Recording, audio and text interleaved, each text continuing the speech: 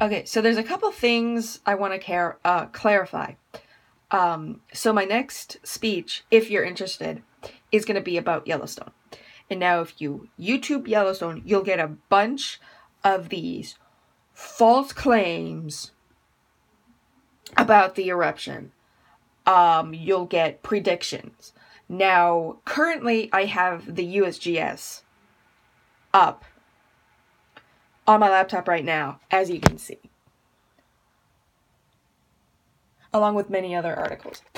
And basically, this is one of my big informative speeches that I have to do for my public speaking class. And now I have one of the questions on this article is, what is the chance of another catastrophic volcanic eruption at Yellowstone? Now, scientists who study volcanoes should be taken seriously. I understand that there will still be news organizations. There will still be people who say, oh, it's going to erupt on this day at this time. No, it's not. A volcanic eruption is not something that can accurately predict.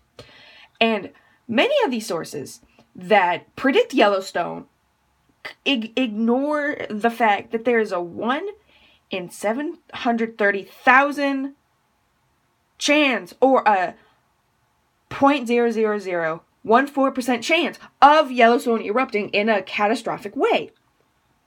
Additionally, the volcanic tuffs that have been formed by the 3 past Yellowstone eruptions,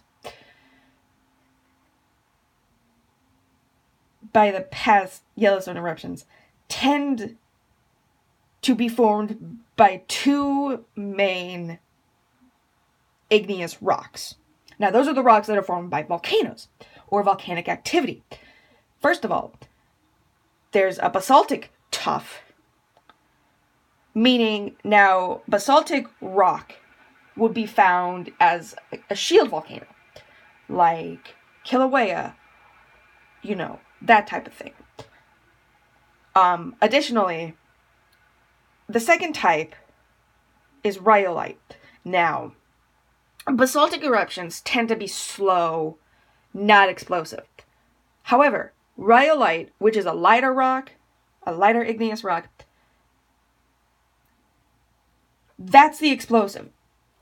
That's the explosive type of rock that would, come up, and that's the explosive type of volcanic eruption. Now, furthermore, these predictions that say, oh, Yellowstone's going to be a catastrophic event. That's true if it does erupt in a rhyolitic way. However, these geological events that are being predicted every year, they're neither normal nor predictable. And I go back to the previous statement.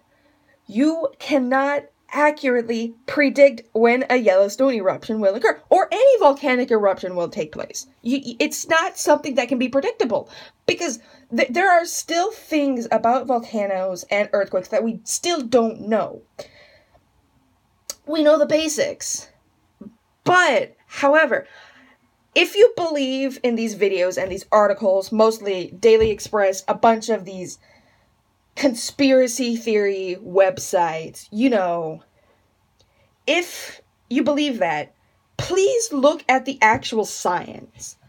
Don't believe everything you're told or everything you read. When you read, like, the USGS government thing, it's based upon fact. It's based upon numbers and statistics and data. And there's a lot of research that goes into a Yellowstone eruption.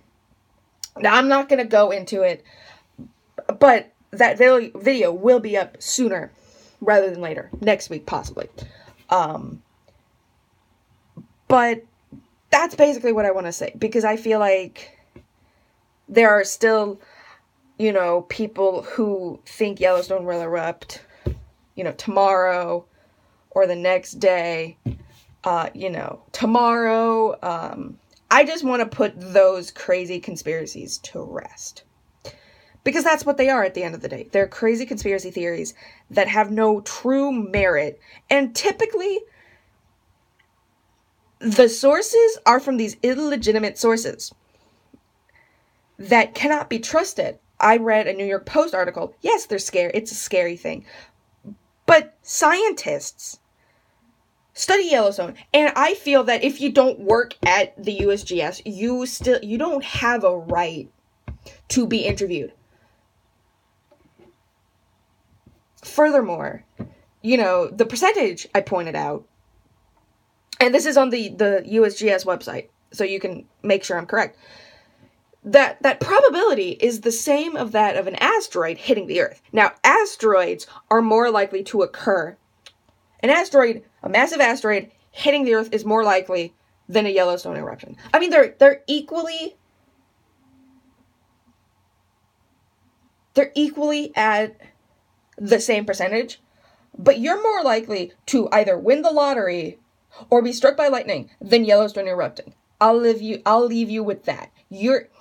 Additionally, your concerns should be with your life right now, rather than a volcano that's being highly monitored. And if Yellowstone were to erupt, we would have decades and decades of warnings. We would. And now I'm going to end it off here.